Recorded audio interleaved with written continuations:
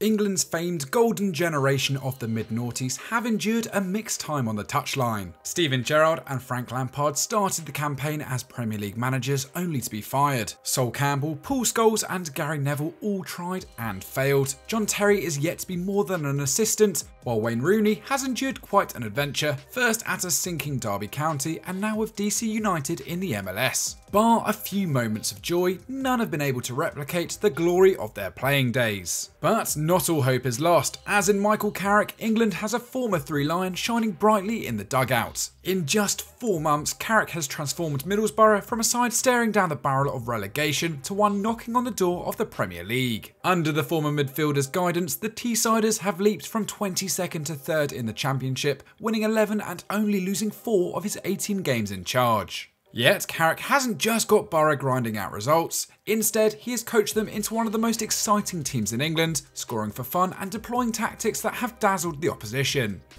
So, what is going on at Middlesbrough under Michael Carrick? In this Football Daily Explained, we are heading to Teesside to profile the man the tabloids are already labelling England's future manager.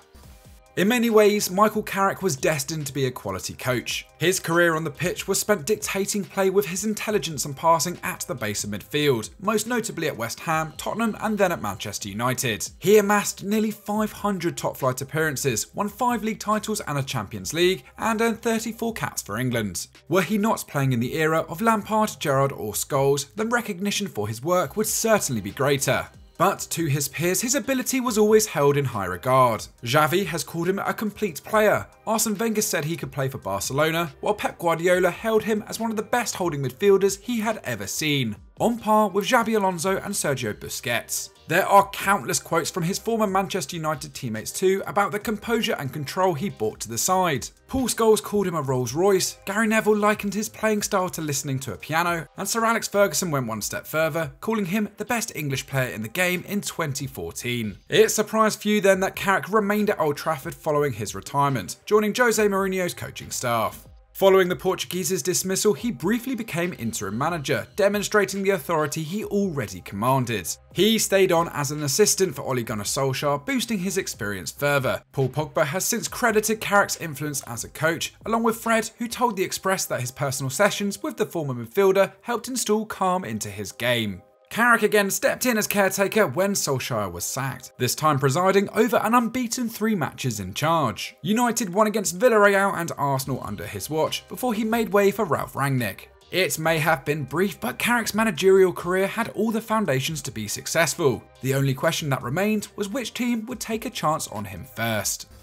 Middlesbrough owner and chairman Steve Gibson deserves credit for turning to the 41-year-old in his time of need. Under Chris Wilder, the atmosphere at the Riverside Stadium had turned sour, thanks to a failed charge for the playoffs last season and Wilder's refusal to silence rumours he could become Sean Dyche's successor at Burnley. And that negativity leaked into their early form this term. Their total of 2 wins and 10 points after 11 matches was their worst start since 1985-86, compounded by the fact the team had scored 13 yet conceded 16. Hopes of ending their 6-year absence from the Premier League looked in vain, while Wilder joined an experienced list of Football League veterans that had failed to promote Boro, including Neil Warnock and Tony Pulis. Gibson had taken a chance on a novice manager before, lending Jonathan Woodgate his first head role back in 2019. But that too had ended in disaster. Woodgate sacked after 41 matches with a dismal win rate of 22%. Still, Gibson declared Carrick the perfect fit and the outstanding candidate of the dozen or so who interviewed for the job. His first game in charge ended in defeat to Preston North End. Since then though, they never looked back, only losing once more in their next 10 league matches. So what has Carrick implemented? The biggest surprise about the new improved Middlesbrough is just how quickly the players have bought into Carrick's complex but effective tactical approach. Out of possession, they line up in a 4-2-3-1, nothing novel there. However, with the ball, Boro shift into a fluid 3-2-5, pushing forward one of the fullbacks while the other drops into centre half. The striker then drifts towards possession 2, helping create triangles and passing exchanges that can overwhelm the opposition defenders and offer space for runners to break the line.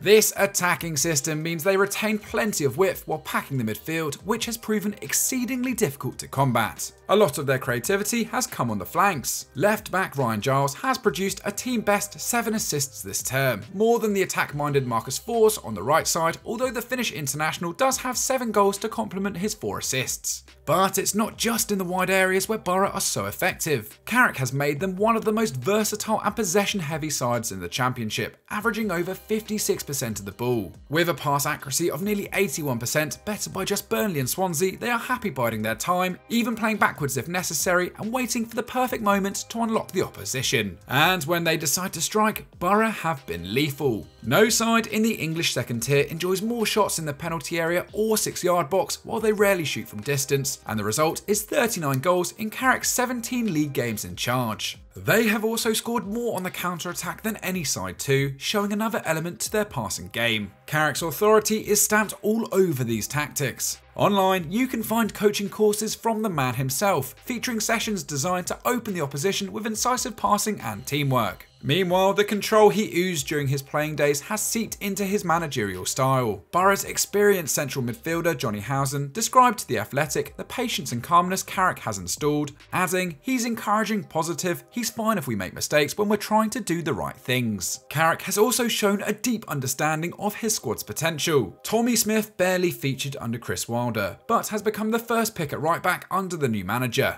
20-year-old Hayden Hackney has started every league game since October at the base of midfield, having scrapped for survival at Scunthorpe last term, while Ryan Giles has been converted from a left winger to a left back under the Englishman. Attacking midfielder Riley McGree has also been in excellent form since returning from the World Cup with Australia. But arguably no one has enjoyed the arrival of Carrick on Teesside more than Chuba Akpom.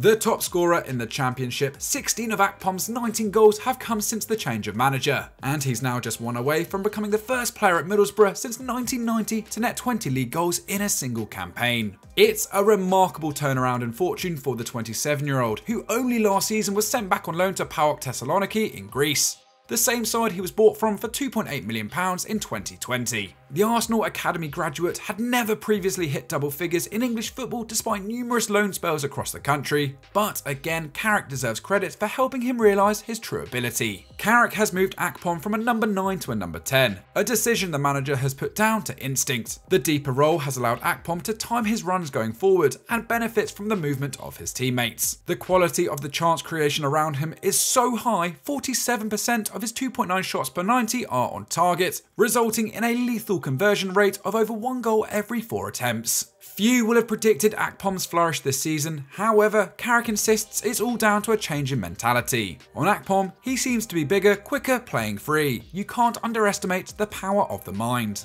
Akpom, like Middlesbrough, have reset and hit new heights under Michael Carrick. It's early days, but if this is what he can do with a group of players who started the season battling relegation, then just imagine what he could do with the elite at his disposal. Only time will tell if we find out. So that was our explained on the rise of Michael Carrick and how he is transforming Middlesbrough. But Boro fans, we want to hear from you. How pleased are you with the Englishman? Let us know in the comments down below. If you haven't already, subscribe to the channel so you never miss a Football Daily video. We'll see you next time. Bye bye.